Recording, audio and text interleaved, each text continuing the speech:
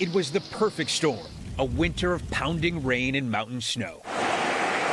Moving earth and uncovering new riches long buried. Today in California, it's a new gold rush. This year's a great year because the water has just moved so much new material. Easy gold, I call it. Yeah. Easy gold year. We met this collection of hardcore hobbyists at the heart of the original gold rush, Placerville Hardware, in business since 1852. So you've got every different kind of pan you could think of.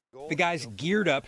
Let's go find some gold. To hit a few hidden hotspots where raging runoff might unearth pay dirt.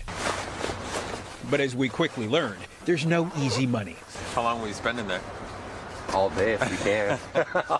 It can be hours of backbreaking manual labor, deadlifting boulders in ice-cold streams, just for a shot at that golden ticket.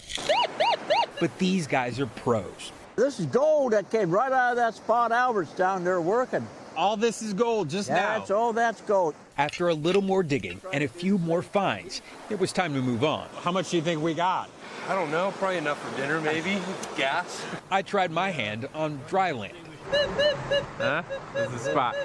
We're digging here. Turns out I miscalculated, but the pros struck again.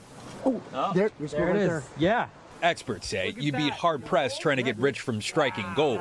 What's the one piece of advice that you tell people when searching for gold? Don't give up until you find a piece of gold. And even if you don't strike it rich, sometimes the real treasure is in the hunt.